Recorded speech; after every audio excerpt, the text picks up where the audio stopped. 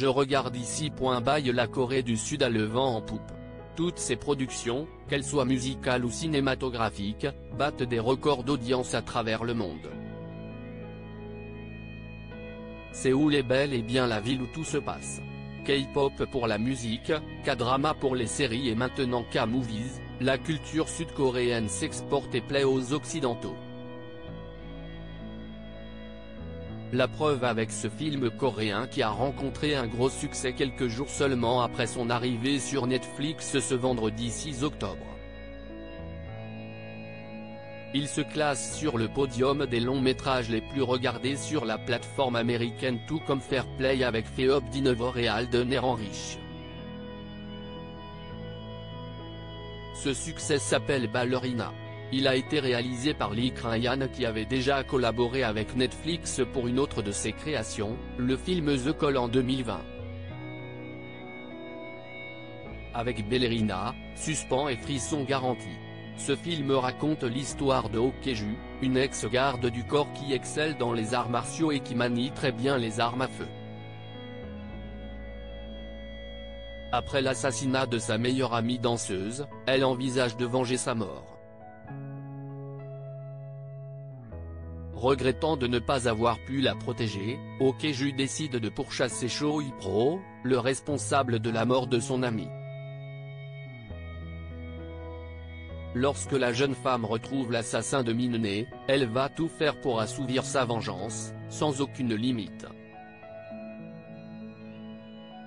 Dans Ballerina, la violence est omniprésente et les interprétations sont époustouflantes, ajoutez à cela une réalisation hyper dynamique et moderne, le cocktail fait un carton sur Netflix. Ballerina, des acteurs sud-coréens au top. Ce qui fait la réussite de Ballerina, c'est aussi le casting. De nouveau, le réalisateur s'est tourné vers l'actrice Chon Jong-seo, qui jouait le rôle de Yosuke dans The Call. Elle retrouvera Kim Ji-hoon, son partenaire à l'écran dans Money Heist, Korea, le remake coréen de La Casa de Papel.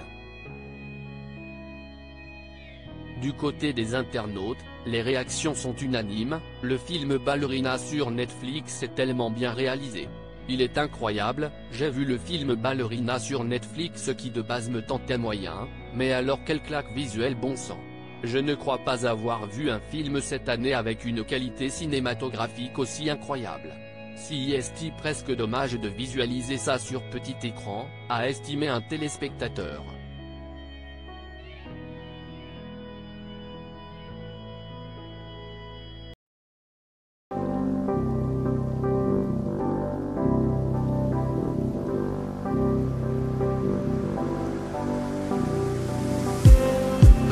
Just need some that will wake me up enough to fight, 'cause you let me down it for me to not let me count the minutes. I just need some